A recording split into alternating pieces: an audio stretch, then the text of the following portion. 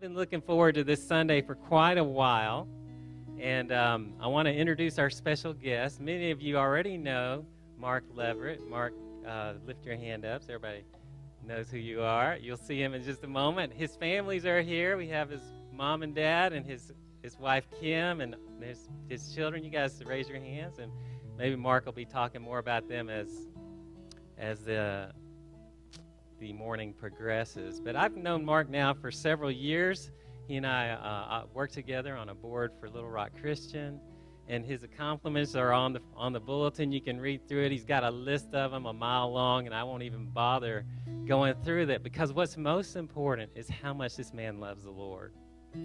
He is as solid a man as I've ever met, and he loves Christ with all of his heart, and every word that I've ever heard come out of his mouth has been rock solid and full of integrity.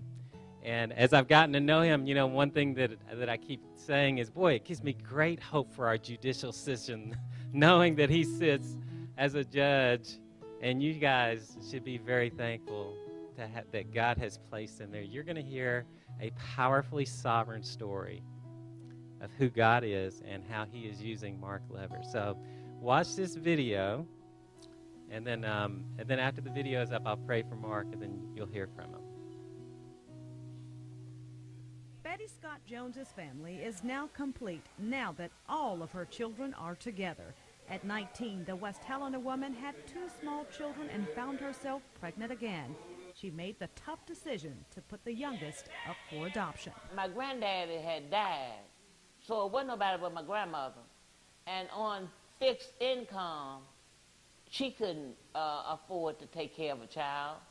So I had to make a choice. Throughout the years, she prayed she'd find the son she gave up at birth. She even had her daughter search the internet. Finally, I stopped praying that prayer, and I started asking the Lord to, if I can't find him, then let him find me. He did, 4 days after Mother's Day. I asked her if she'd ever been to Little Rock, and she told me she had. And I said, well, did you by chance have a son in 1969? And she told me she did. And I told her, I said, well, I'm him. Mark Leverett has a wife and 2 daughters. He's an environmental judge in Little Rock. Through the years, he always felt like something was missing. He had no idea he was living about 2 hours away from his birth mother. And when people would come up and say, man, are you a Camp or a Jones? You look and you act just like them. That's why he searched for her. It's answered a number of questions and filled a void. I would have always had a hole in me, no matter what I accomplished, if I did not know where I came from. Leverett and his birth family are now getting to know each other through gatherings like this. This is just amazing to me that God would work this out after 42 years, not knowing where he was or who had him, and then he would call. Jones, who lives in Helena, Arkansas, doesn't regret the adoption. She gave up her son so he'd have a better life. She's proud of the lawyer, judge, and father he's become. She plans to meet the mother who raised him soon. I told her that I should thank her for what she did for me, because she did a wonderful job for me. And he's so mannerable. He's a yes ma'am and no ma'am boy, and I love that. You really couldn't write a better movie script than what has happened in my life. So I feel like I'm just getting an opportunity to live someone else's life. This is almost an out-of-body experience. What's so amazing is this story continues. After being adopted, I always wanted to give back to someone else who may have been in a foster home and needed an opportunity like I needed. And so we adopted a son, Wesley. 2 months after 9-year-old Wesley's adoption was final, Leverett found his birth mother. He believes it's God's way of rewarding him for paying it forward. Stephanie Skurlock, WREG News, Channel 3. You guys give God a hand for that. Come on up, Mark. Let's pray for Mark right now. Lord, we pray that you would rest on this man, that you would give him clarity, that you would give him peace and boldness to speak what you've laid on his heart. Thank you so much for his story and the fact that it points to just an incredibly sovereign God. And we thank you. We love you. We pray that in Christ's name. Amen.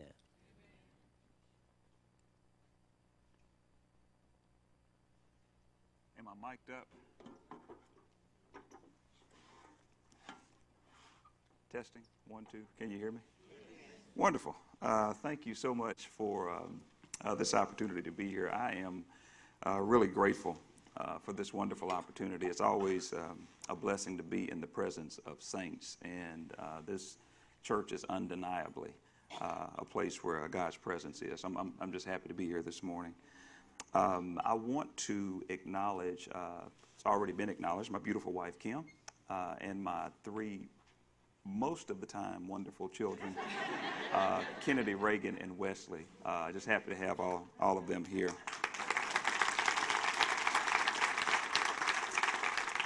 There are 2 people who are not here who are responsible for having given me life, and that's my biological mother and father. My mother you saw on the video screen earlier. But there are 2 other people here who took the responsibility 6 months after I was born to teach me how to get through life. And that's my mother and father, Ernest and Jeanette Leverett. Glad to have you here.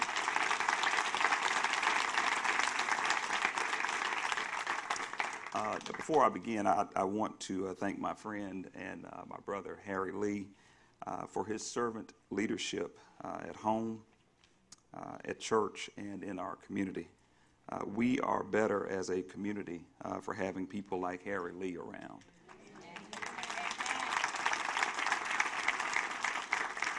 Harry was responsible for me being invited to share in this important service.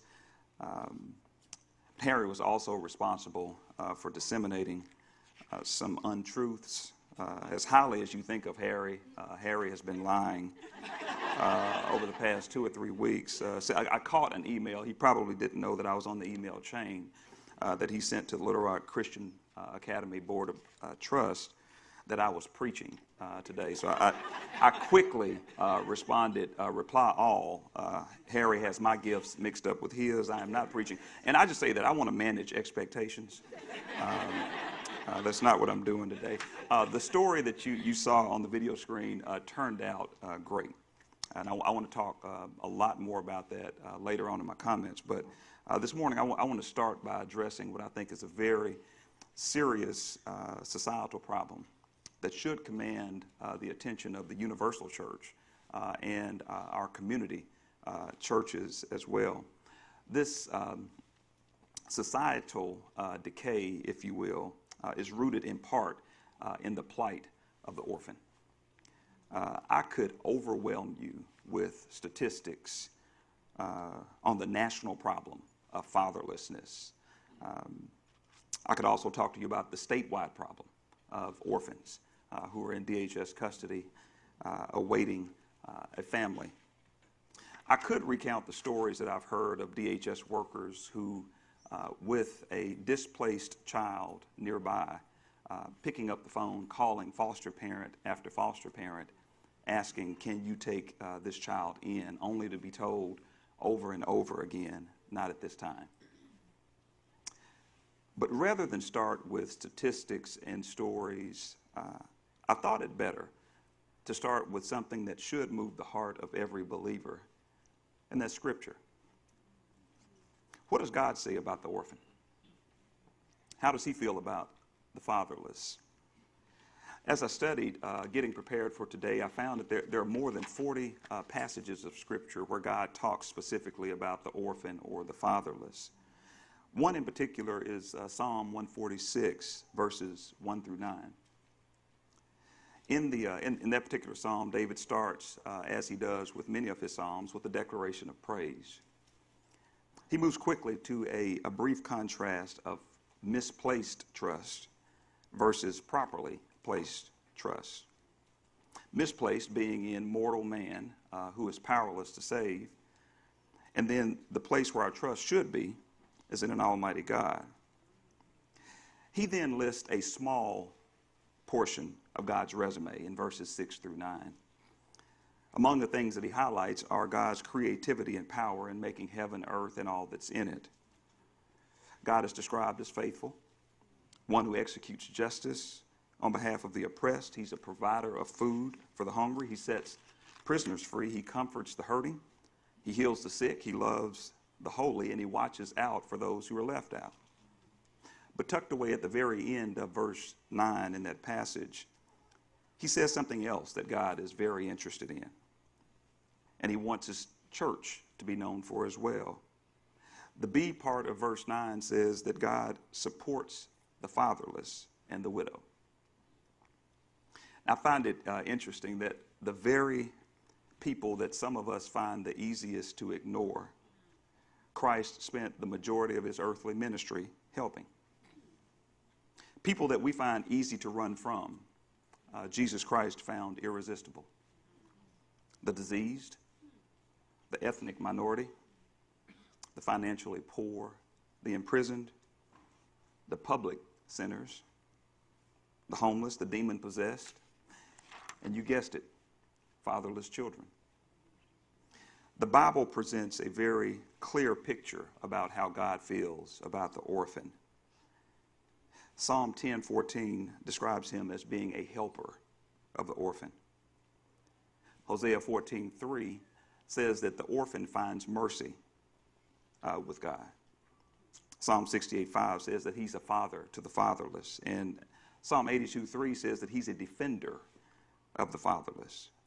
So not only does God think highly of these children that are displaced and oftentimes left out, he also gives a stern warning to those in how we deal with the fatherless and the orphans.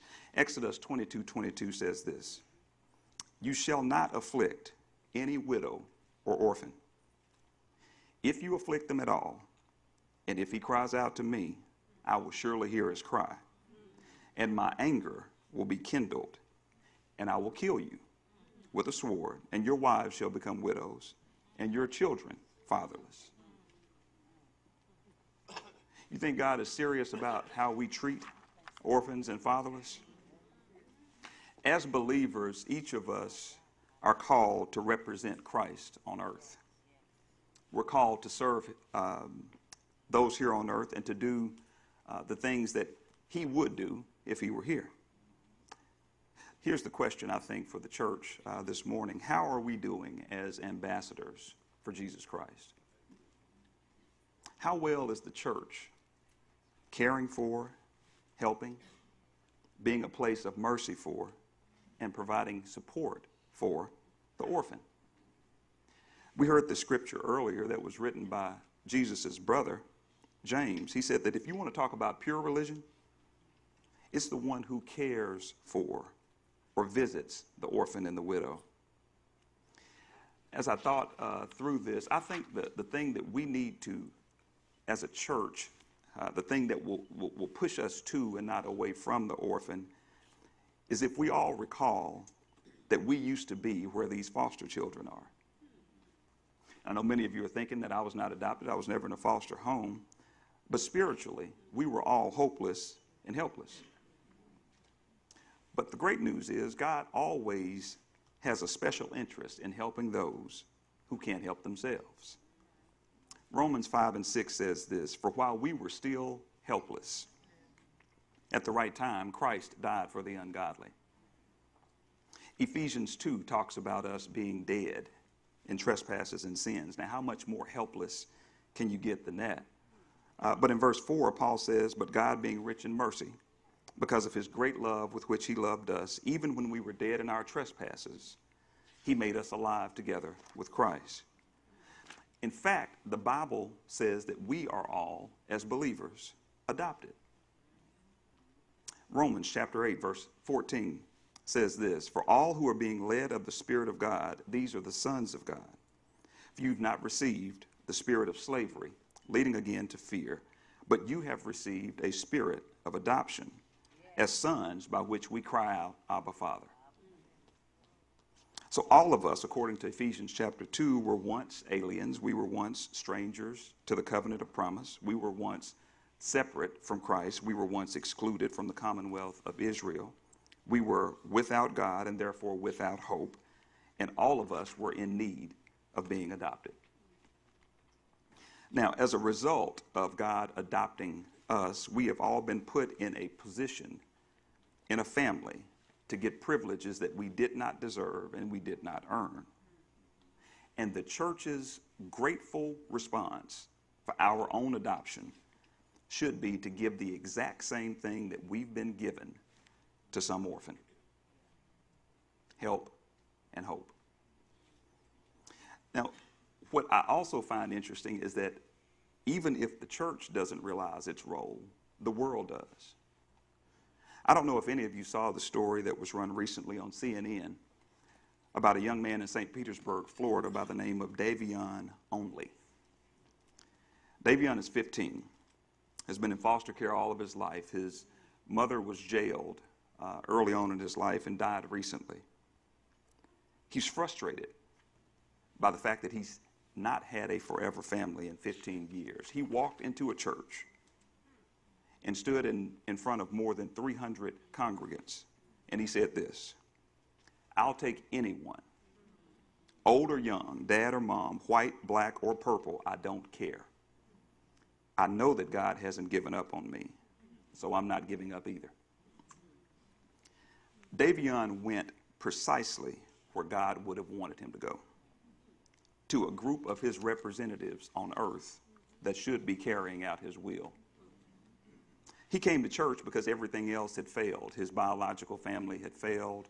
The government couldn't fill the void. And his last resort was the church.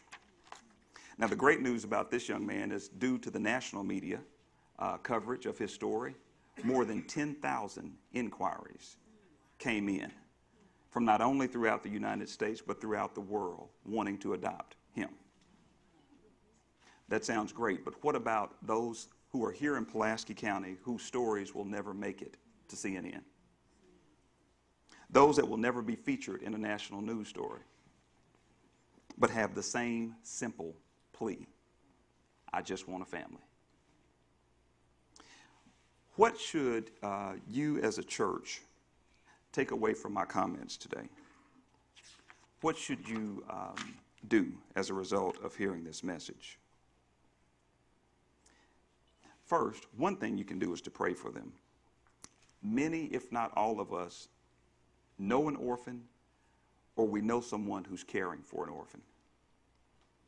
But some of us can do more than pray, and I don't want you to be guilty of being the pray but don't pay Christians that we found in James chapter 2. You see these kids in need, you have the means to help, but you give them that old gospel, I'll be in prayer for you. So what else could you do? All right, you could be a home that provides respite care, emergency type care. I was speaking recently at an event with Milton Graham, who's the area director of the Department of Human Services. He receives a call on his cell phone saying that there's been a baby at Arkansas Children's Hospital that's been abandoned, and they need a family. If you provided respite care, you could be the family to take that child in temporarily until they could be placed in a foster home. Second step is you could become a foster parent, and you'll see some of this, many of these items on the list that you have in your chairs. It's also temporary, but probably for a little bit longer period of time. But it's just as necessary, and you get to show directly some child the love of Jesus Christ. Now, if you're not in a position to have a child in your home physically, many of us are not, then you should seek to financially support agencies that place children in Christian homes. I am privileged to serve, and there's another board member, Douglas Braswell, that's here, with an agency called The Call. I can't think of any better agency to financially support. They work tirelessly to get children, to equip Christians and educate Christians and prepare Christians for taking in foster children. Or, lastly, you could do what my parents did and what my wife and I did. You can adopt. Let me tell you, that's permanent. Nothing about adoption is temporary. I want to be forthright with you. But let me tell you a little bit about the sovereignty of God in the life of an orphan that I knew and that I know very well, me. In April of 1968, an 18-year-old West Helena student got pregnant by one of two men. This was a major problem. Aside from the obvious issues that she was still in high school, she had a child out of wedlock, she lived in an economically depressed part of the state. Aside from all of that, the major problem was this child was her third. That child was me. She never got the chance to decide whether or not she would keep this child, because her grandparents told her when she got pregnant that they couldn't raise another baby. They simply couldn't afford it. She had to give this one up for adoption. They sent this lady to Little Rock to stay at a home for unwed mothers until she could go through the term of pregnancy and give birth. On January the 19th, 1969, she gave birth to a healthy boy. She named me, I still don't know why, Gary Sinatra Scott. I laughed when I found out, too. She signed over at that time the parental rights to the Department of Human Services for Pulaski County and went back to West Helena, not knowing whether she'd ever see that child again. Now, while she was struggling with the problem of too many children, watch the sovereign hand of God in another part of the state dealing with a totally different problem was a woman who couldn't have children. So the Lord led my mother and father to start the process of attempting to adopt. Now, please note, their decision was not an easy one in 1969. This predated the Angela Jolie adoption craze. You know, her family photo has got to look like the UN. She's got so many different cultures in her family, but this predated all of that. And so not only did it predate that, but in 1969, adoptions were not very popular in the African American community. It was commonplace for our community to take in a niece, a nephew, a cousin, and raise them, but to take in an unknown and to raise him was another matter altogether. So when Mom and Dad started telling family members that they were considering adopting, some family members discouraged them from doing so. They told them that they shouldn't, because you never know what you'll get when you adopt. So, but despite the resistance they received from some family and the uncertainty of bringing this unknown into their home, in July of 1969, they did what God called them to do, and that was to care for an orphan. I was privileged to grow up in a home with two parents who knew, trusted, loved, and served Jesus Christ. I was never made to feel different. Never felt like I didn't fit, never felt like I didn't belong. I was introduced to Christ early, taught how to work hard, and was told that I could succeed at anything that I put my mind to. Now, it was selfless enough for them to bring an outsider in, an orphan. But after I found out that I was adopted, they engaged in another selfless act. They told me that they would help me find my birth parents. So I started this search around the age of 18, and for the next 24 years, off and on, I was looking for my biological mother. About 2 years ago, I discovered what her name was. It was Betty Scott. And through a number of unconventional methods and help from a multitude of people, some of whom I don't even know, I found out that she possibly lived in West Helena. Now, let me state parenthetically, during that time, I was running for district judge, citywide campaign, and announced to my wife, to her chagrin, that I thought we should start the adoption process during my campaign. That didn't go over well. I'm thankful that I'm still married. But we started the adoption process we started fostering Wesley at that time with the goal of ultimately adopting him, which we did in May 2011. But back to my story, I called a lawyer friend of mine in West Helena, and I said, listen, I'm looking for my mother. I think she lives in West Helena, and I need your help. I gave him the name. And the first thing he said to me is, wait a minute, I went to school with a couple of kids, and their name was Scott. So, okay. He said, the boy was named Gary. I think, well, that's awfully odd. So was I. But then he said that he also had an older sister, and I knew from my research through DHS that my mother had a daughter before she had me, so I knew I had an older sister out there somewhere. We searched, got a phone number for this Betty Scott in West Helena, and I was faced with the decision of what to do next. Well, I was afraid of making direct contact after 42 years because I didn't know what she had told her family. I didn't know if she had forgotten who I was. I had no idea how she would react when I called, so I asked the lawyer to serve as an intermediary and to call this woman, tell her that I think I know someone that's related to you. Is it okay if he calls? He called me back almost immediately and said, listen, she's at home. She has her phone with her, and she said that you can call her now. So I called. I asked for her by name. I said, Mrs. May I speak with Betty Scott? She said, this is she. I said, my name is Mark. I live in Little Rock. Want to know if you've ever been to Little Rock.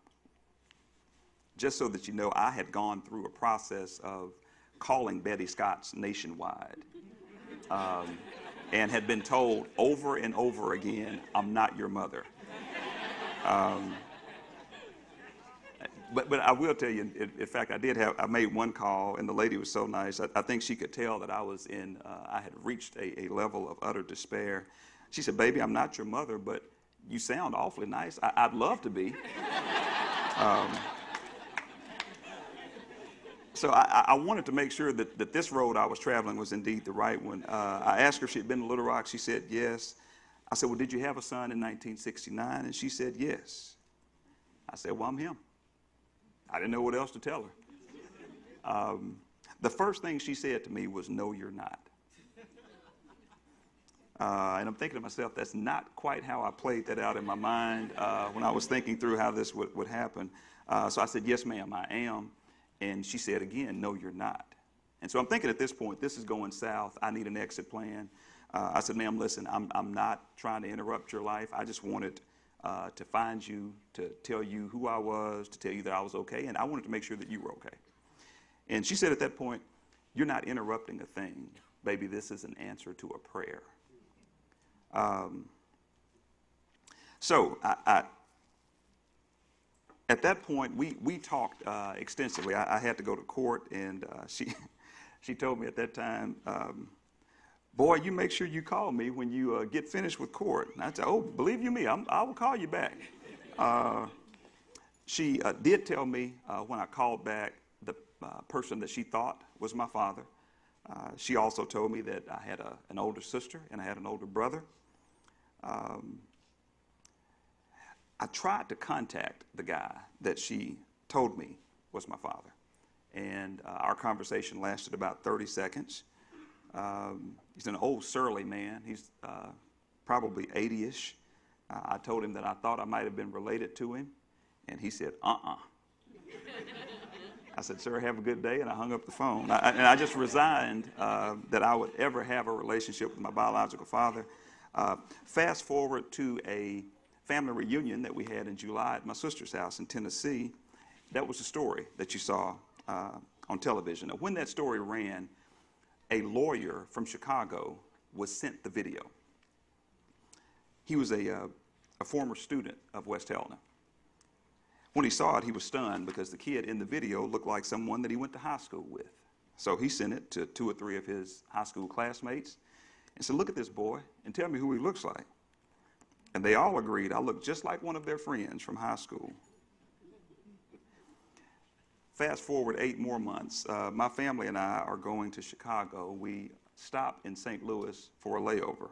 We're walking through the airport terminal, and someone yells out, hey, Mark.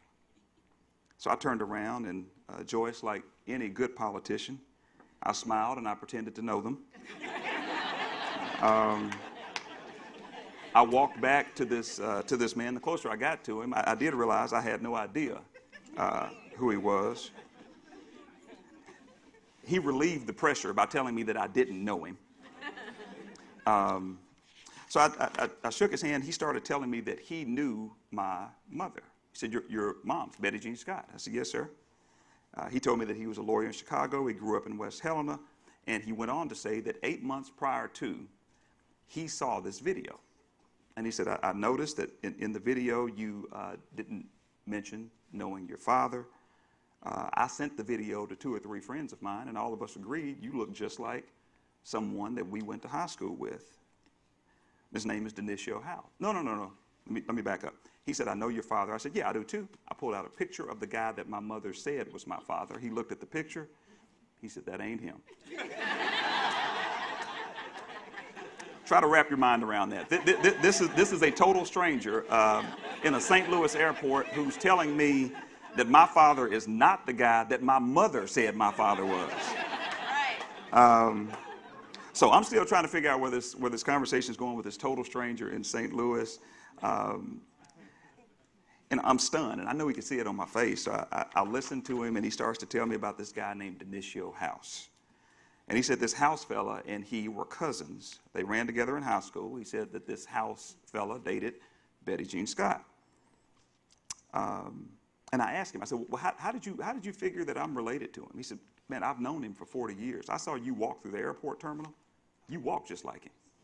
You look just like him. And when I listened to the video, you sounded just like him. Now, he also told me, again, to show you the sovereignty of God, he was not supposed to be in the airport. His flight had been delayed. So he's sitting in a terminal with a delayed flight. He sees this guy that looks like his high school classmate and remembers a video that he saw 8 months prior to and calls my name. All right, so at this point, as any good lawyer would, I demanded proof. I said, well, show me a picture of this guy, because I had not seen him. And so he pulls out his cell phone, and for those of you who don't know, I am an avid golfer. I have my son in golf, because the Bible says that you're to train your children up in the way that they should go. And when they're old, they won't depart from it, and they'll get college scholarships in golf. So he pulls out his cell phone, and he calls this House fellow. Well, the first thing that struck me is he had him on speakerphone. This guy sounded like me. And he said, man, listen, I need you to send me a picture of yourself. And he said, okay. And he said, well, by the way, how did you shoot today? And he proceeded to tell him his front 9 and his back 9 score. And when he hung up the phone, I looked at him, I just shook my head. I said, man, please don't tell me that guy's a golfer too. He said, yep, every day. So we get the photo in, and I'm stunned twice. I'm stunned because not only does the guy look like an older version of me, but I had seen him before. In fact, I'd seen him on the golf course before. So I'm talking to the lawyer, and I said, man, wait a minute. I've seen this guy before. I've seen him on the golf course. He said, yeah, I know. And I'll tell you this, too. He's also given you and your son golf tips at the driving range. I said, well, how do you know that? He said, well, 8 months ago, I showed him the video. And I said, man, you need to sit down and look at this. And he called me back, and he said, who does that kid look like? He said, he looks like he could be my son. So he's known for more than 8 months that you were possibly his son. I've seen him multiple times since the video has run, and he's never said a thing. So after the Chicago vacation, I called this House fella and was stunned at how much we had in common. Our golf handicaps are about the same. Obviously, our love for golf is the same. We even had the same type of golf clubs that we play. And I was also stunned at how similar this guy was to my dad. Both are hard workers, both Christ lovers, both war veterans, and both caring people. To this day, I enjoy a wonderful relationship with my biological father and his wife, my biological mother and her husband, And all of them share a great relationship and admiration for my mother and father. If you had any doubt in your mind before today that God loves, cares for, is concerned about, has a plan for, and can use an orphan, just look at me. I'm going to pray for us. I'm going to sit down. Father, we thank you so much for this time that we've been able to spend together today. I pray, God, that you would use your word to prick the hearts of your people, give them wisdom in what to do about this problem of fatherless children in our society. Pray, God, that you would get glory from what we do, not only today, but as we move forward, God, after hearing your word. I pray that you would just prick our hearts, God, and compel us to do what you've called us to do as your children. In Jesus' name we pray. Amen. Amen. Let's hear it. Stay right here.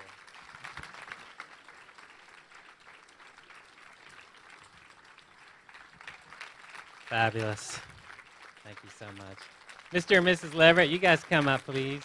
Kim and all the kids, if you guys wouldn't mind coming forward, please.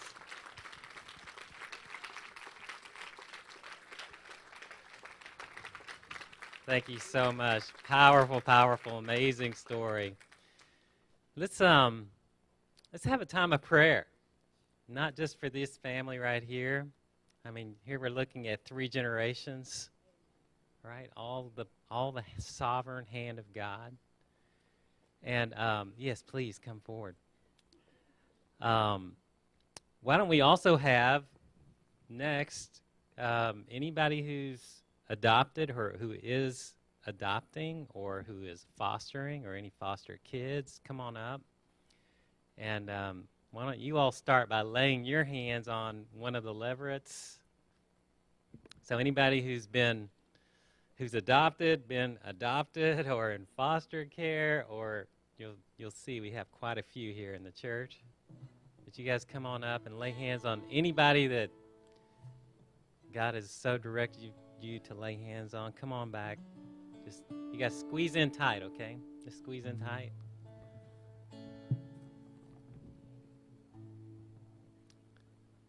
And then anybody else that wants to come and just lay hands on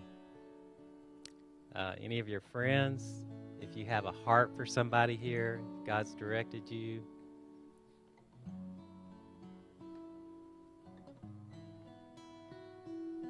And then could we just have a time of prayer, not just for this family, but for all the families represented, for every child represented here. There's so many stories of Mark Leverett written right now, even in our own church.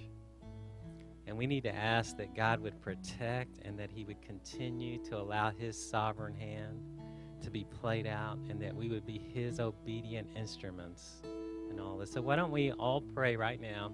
You guys pray under your breath, pray out loud, pray for whoever you're touching, pray for whoever God's put on your heart.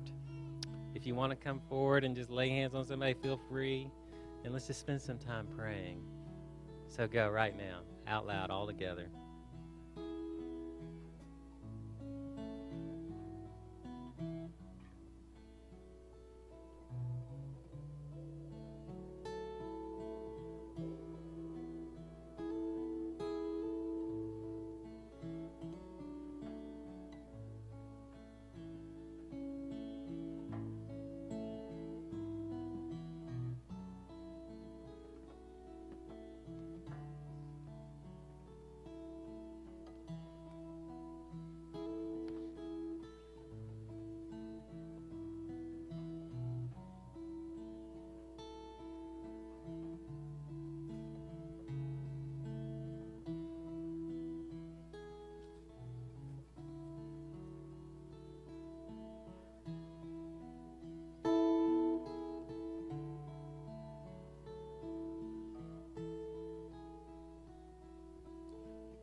So, Lord, we are in awe of who you are when we see Senior Mr. and Mrs. Leverett, then Mark and Kim and Wesley, Reagan and Kennedy.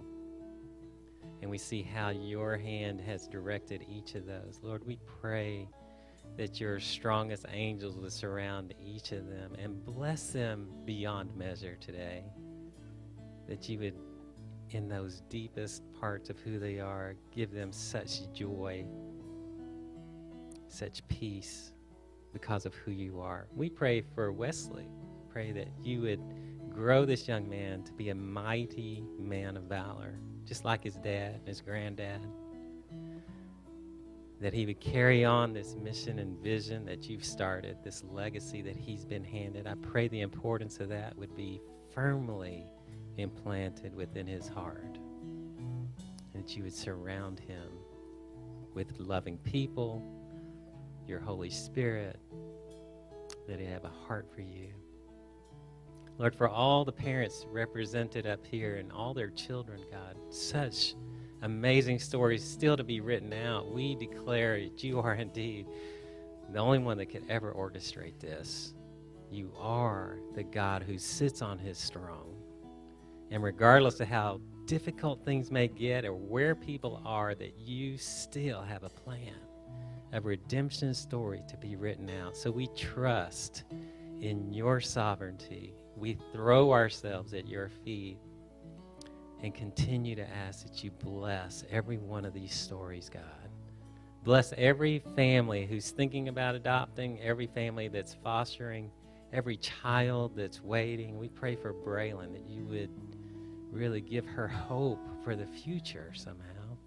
And that even in this moment, your Holy Spirit would speak to someone and draw them to take that next step to inquire about Braylon and maybe just get to know her a little bit. So we thank you, God.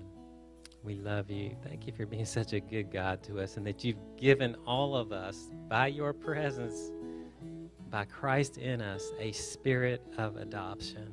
So we claim that right here, right now. We rest in it. Fill us with that. We love you. We thank you. We pray that in Christ's name. Amen. Amen. You guys give God one more hand for Mark and Leverett and all his family. Awesome, awesome, awesome story.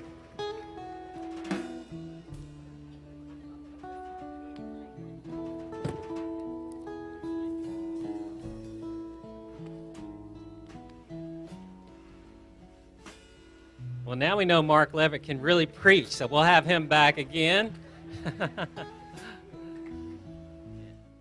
Thank you. You are dismissed.